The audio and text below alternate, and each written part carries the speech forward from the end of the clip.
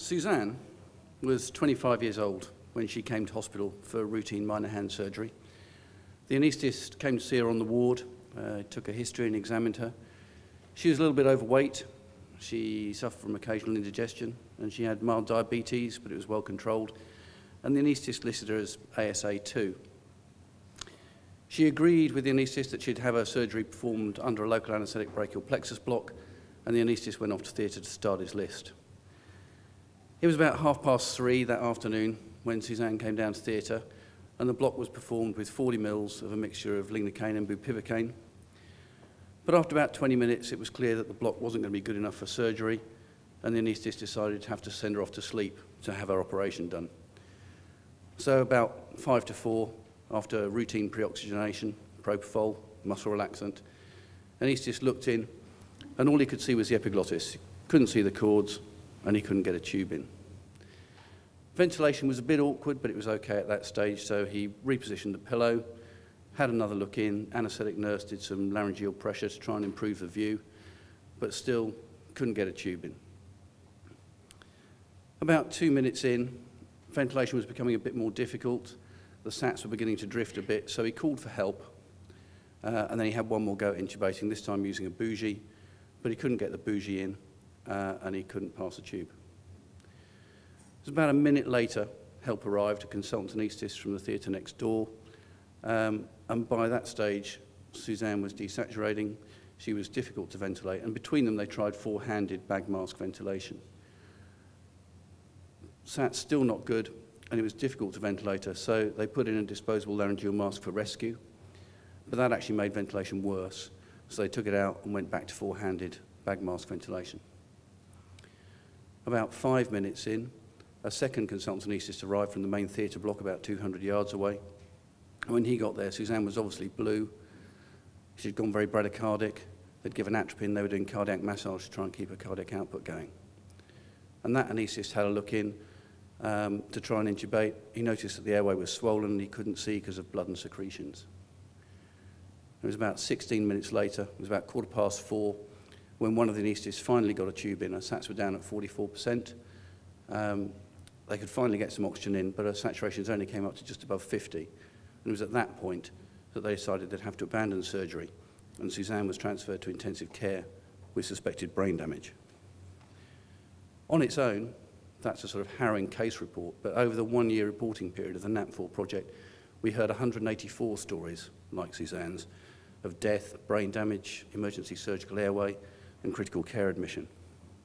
So in the UK, that's more than 3 people a week, every week, with serious complications of airway management. A lot of speakers, when I go and see speakers talk, they start with a picture of the place where they came from. I don't normally do that, but I thought I'd break with tradition. That's my mum, Barbara Frerk. That's where I came from. Anyway, so I'd like to thank Chris Frerk for inviting me over here. He says, thank you for joining us our March, our airway conference. We were going to discuss the NAP4 findings. Now we can have it from the horse's mouth. That'll be me, the horse. I'll be delighted if your talk could cover the NAP4 process, data obtained, 3 to 5 most important lessons, in my opinion, what implications it has, and will have for UK airway training. Please, 30 minutes. Regards, Chris A. So, 30 minutes. 3 years, the project thereabouts, 216 pages the report runs to. It's 184 cases, as I said, and there's about 170 recommendations.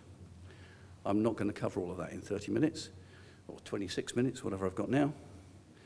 So this is a pied-à-terre. It's a tasting menu from a London restaurant in Fitzrovia, where the chef doles out 5 of his favourite dishes or 7 of his favourite dishes in the hope that you'll come back to the restaurant and try it again. So I'm a bit like one of the NAP4 chefs today. I'm going to be giving you just a little bit of a tasting menu about the NAP4 report in the hope that you'll come back and have a look at the whole report sometime in the future. So the NAP4 process, I think it really started back in about 1999. There was a passing comment from Adrian Pearce, who's an airway anaesthetist in the UK, at an airway meeting, and he said, you know, do you think that there's a problem with cricothyroidotomies? Do you think we actually do any in the UK? Perhaps we should do a survey. And we did nothing about it apart from mulled it over. And in 2003, 2005, Nick Woodall, who's one of the co-editors of the report, tried to do a sort of a replica of the American closed claims studies in the UK, talking to the defence unions, the National Health Service Litigation Authority and individual trusts trying to get data about airway complications, but it was very difficult to get any sort of meaningful data. And so we decided if we were going to try and get that, we'd have to do it prospectively. And in 2006, I was just at a general education meeting at the College of Anaesthetists and happened to bump into the president and said, should we try and do a joint survey between the Difficult Airway Society and the college looking at airway complications? And over about 6 months of negotiation, NAP4 was born. And really, that's when the hard work started. Tim Cook in 2007 managed to get all the NHS hospitals in the UK signed up to the project with a local reporter in each hospital. And they were really key to the project in terms of providing data from their own hospitals so that we could look at it centrally. So it was a two-part project. The first part was looking at how many anaesthetics there are given each year in the UK. We couldn't get that data from anywhere, surprisingly. And each local reporter in the hospitals collected data for a census period. Some collected it manually on paper, some had hospital systems that would record it.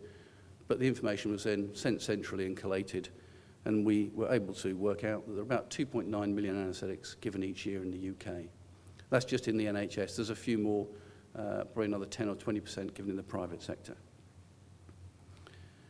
And we asked the local reporters for data about what sort of airway devices were being used, supraglottic airways in just over half the cases, endotracheal tubes in 40%, and face masks in about 5%. And there's more detail on that in the project report. And the second part of the project was to look at how many serious complications of airway management there were each year in the UK. So death, brain damage, emergency surgical airway, or unanticipated ICU admission. Anyone could report a case. So the anaesthetist responsible could report a case, or an anaesthetist in the department who'd heard about it could report it. A surgeon, anaesthetic nurse, even a patient or a patient's relatives could report a case. So we hoped that we'd capture the majority of stuff that was going on in the UK. And they all went to a central drop email box based at the college. And then the local reporters from that hospital were contacted to confirm that an event had happened. And then either the local reporter or the anaesthetist involved would fill in an online form that was anonymous, we didn't know where it had come from, with details of the case. So there's lots of drop-down menus with particular questions and space for free text so that we could get an idea of what had happened. All the cases were reviewed by a review panel, anaesthetists, surgeons, lay people, nurses, people from the National Patient Safety Agency, critical care doctors, emergency department doctors. So a real multidisciplinary panel looked at all the cases. And what we found was we had 133 cases reported from general anaesthesia in the UK that met the criteria for inclusion in the study. And when you divide that by 2.9 million, we get an incidence of 1 in 22,000 anaesthetics. Because of the way the data came in, we could be fairly sure that we've missed some cases, and the incidence may be as high as 1 in 5,000, but it's certainly no lower than 1 in 22,000. And we also got 51 cases reported from emergency departments and ICUs. So the review panel looked at all those cases. We were able to identify themes, generate learning points, and make recommendations, and they form the basis of the NAP4 report. But because there are so many recommendations, you look at it, and like Chris says, when you want to put it into practice, it's difficult to know where to start. And I think the place to start is with the report itself. It's freely available online. You can go and have a look. And although it's 216 pages, it's quite a daunting thing to start with. It's broken down into what we consider to be fairly easy to read, bite-sized chapters. So there's chapters on ICU, on training, head and neck, obesity, pediatrics, obstetrics, human factors, and lots of others. So if you look at your own areas of practice, your own areas of interest, there's almost certainly going to be a chapter in there for you. Just pick one. Have a look at the recommendations, see how they could apply to your own practice or to your own hospital. And that's a good place to start. But Chris Aycott hasn't had me flown all the way out here just to tell you to go on the internet and have a look at the report for yourself. So my top 5 tasting menu dishes from NAP4. First one, most pervasive for me throughout the report was lack of a plan B for anaesthetists. So we must always, always have a full airway management strategy.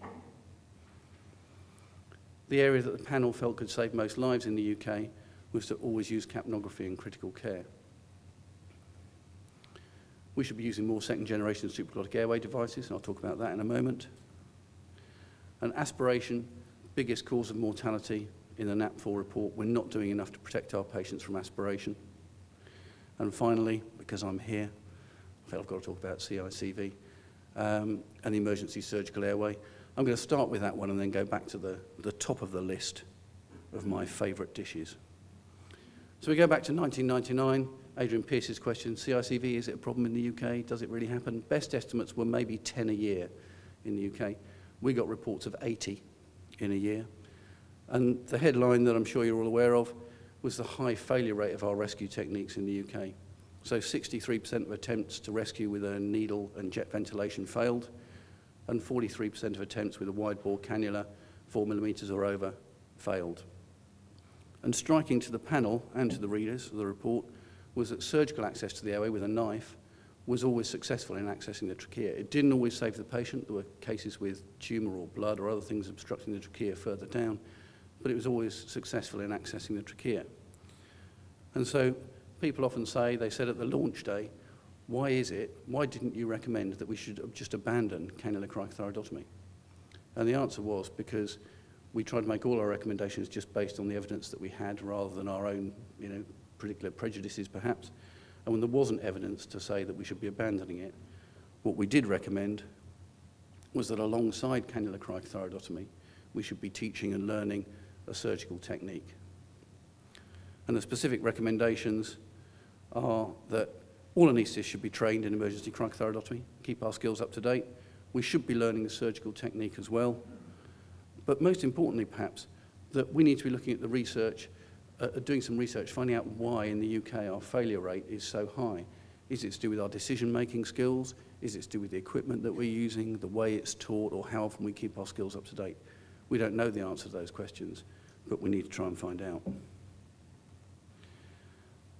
The other thing that came out of the report for CICV for me, as a sort of standout recommendation, was that even if it hasn't been part of our original plan to use a muscle relaxant, in early CICV, if we can't wake the patient up, then we should be giving a muscle relaxant to make sure that the obstruction isn't at the level of the vocal cords.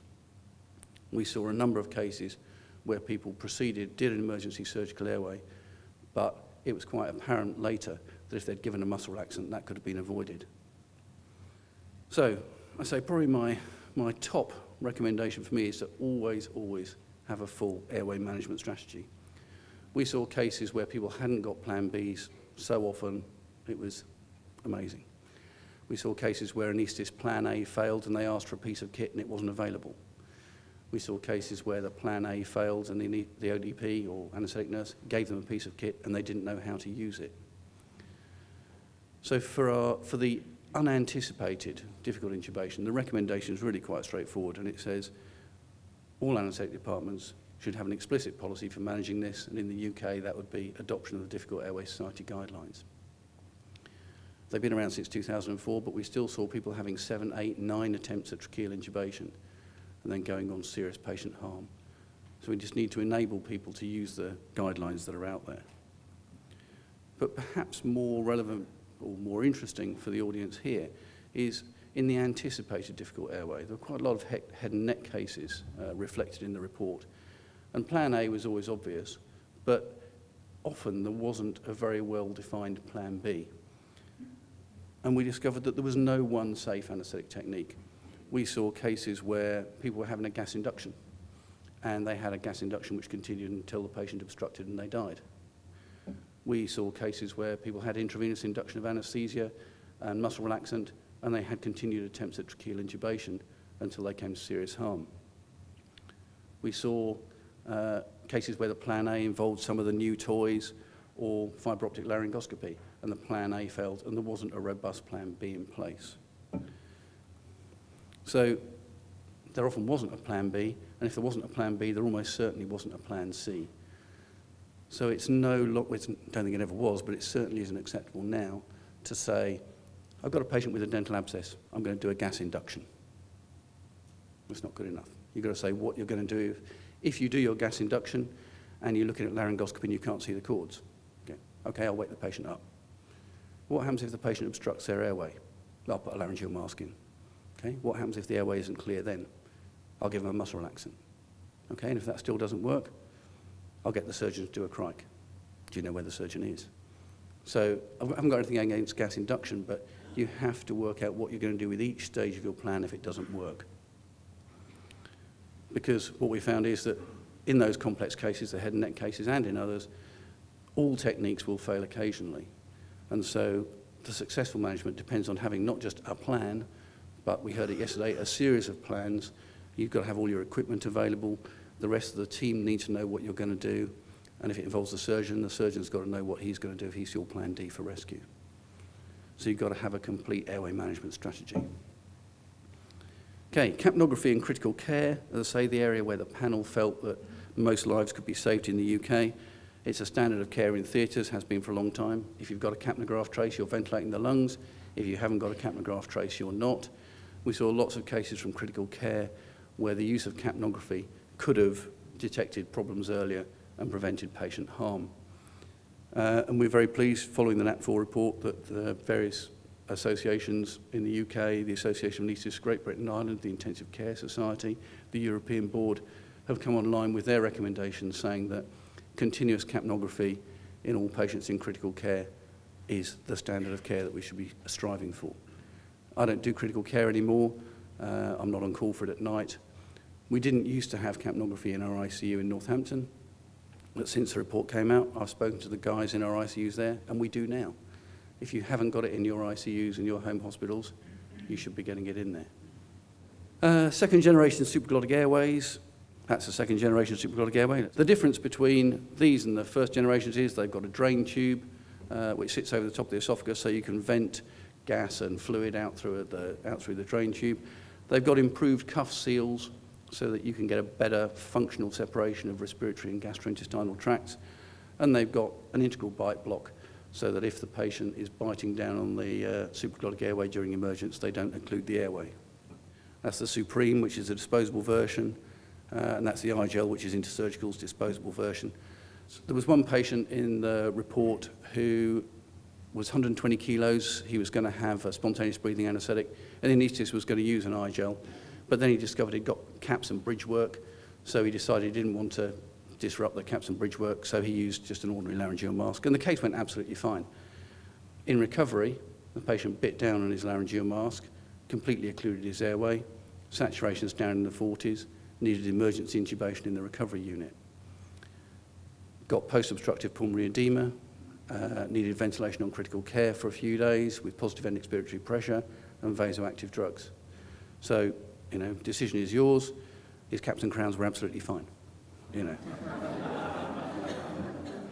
And I sort of remember when we were coming to our views on second generation supraglottic airways, on the very first day of the review panel, the first 2 or 3 cases that we saw were cases that had laryngeal masks in. And a couple of the panel were saying, you know, perhaps we should recommend more tracheal tubes. And then the next 2 or 3 cases were patients who'd had tracheal tubes as their primary plan. And other people going, well, perhaps we should recommend more laryngeal masks. And it became clear very quickly that there is a sort of alternative, an intermediate option. And that if tracheal intubation isn't indicated, but you know, you're a big guy, you've got a hiatus hernia, but you're asymptomatic on proton pump inhibitors, then a second generation device is a more logical choice than a first one. Or if you're planning to use a laryngeal mask for your anaesthetic, but it's at the limits of its performance, so you're going to ventilate them, they're head down, they're in lithotomy, they've got a high BMI, then again a second generation device is a more logical choice than a first one. That's changed my practice. So now I've got to ask you, in your hospitals, it's a show of hands, is there anybody here who doesn't have access to one of these devices regularly? Any day that they choose, they could use a ProSeal or an iGel. Have you all got them in your hospitals, or is there anyone who works somewhere that hasn't got them? That's pretty good. Either your arms are paralysed, or Australia and New Zealand are fab places. In the UK, there's about 50% of hospitals don't have second-generation devices that they could use routinely. Perhaps more importantly then, if you've got them in your hospital but you're not using them, that's even worse, because you could be using them, you just choose not to. So if you've got them in your hospitals but you don't use them very much, find out what the indications are, get someone to show you how to use them, because they're slightly different, and use them when it's indicated to do so. And finally, on this aspiration, I say it was the biggest killer in the 1950s in anaesthesia, and it's still the biggest cause of mortality from airway problems today. I think, if I'm doing an appendix or a bowel obstruction, it's no problem. I'll do a rapid sequence induction. But if you think what you're going to do, you've got a person with a fractured forearm, they're going for a K-wiring or an MUA the next day. Do you do a rapid sequence still? I don't know. Well, you've got to chat with a perineal abscess. He's a little bit overweight. He's been quite sore. He's been having some morphine. Do you do a rapid sequence? It's trying to work out what is the risk of aspiration. If you're not sure of the risk of aspiration, you should always make an assessment of it, but assume that the risk is at the higher end rather than the lower end, and choose an appropriate airway management strategy. That may be a rapid sequence.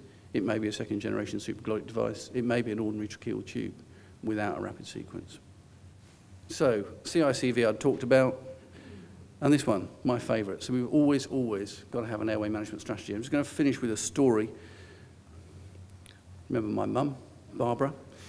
She's like a silver surfer. She's good at the internet. She's really chuffed with her son. So she's been to the NAP4 website, and she found this, which is the list of podcasts that you can go to. It's all open access. You don't need passwords. You don't need subscriptions. Anyone can go to it. I was hoping she'd have looked at the whole report, but of course, because she's my mum, she just looked at my podcast. So you can see podcasts of all the people on the panel giving their own report. So if you don't want to read it, you just click on the site and you can see a 10-minute presentation about all the chapters in there.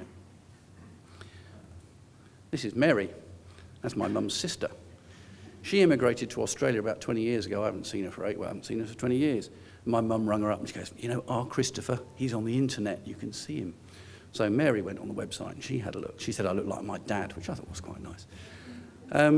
About 2 weeks later, she got taken into hospital and she needed an operation. She went to the anaesthetic room and the anaesthetist came in and he said, my nephew, Chris Frerk, he wrote some of that NAP4, You're looking after my airway, aren't you?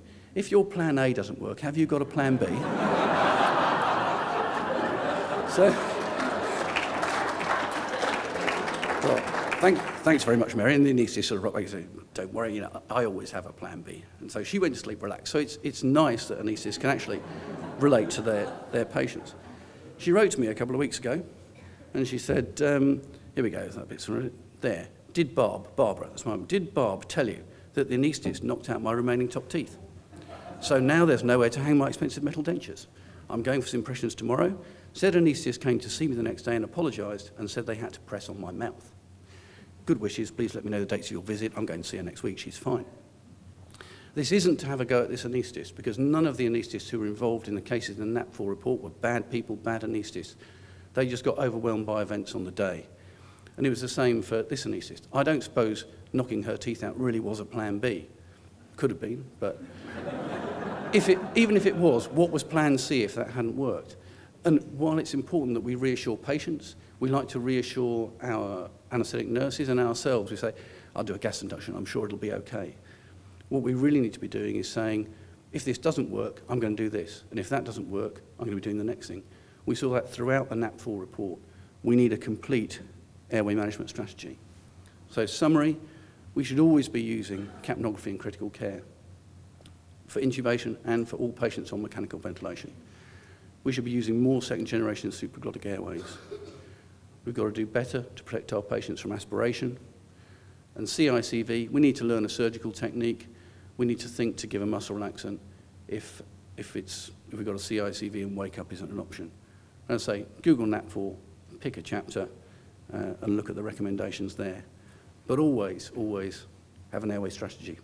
I think at least we owe that to Suzanne and the 183 other people whose stories made up the NAP4 report. Thank you very much.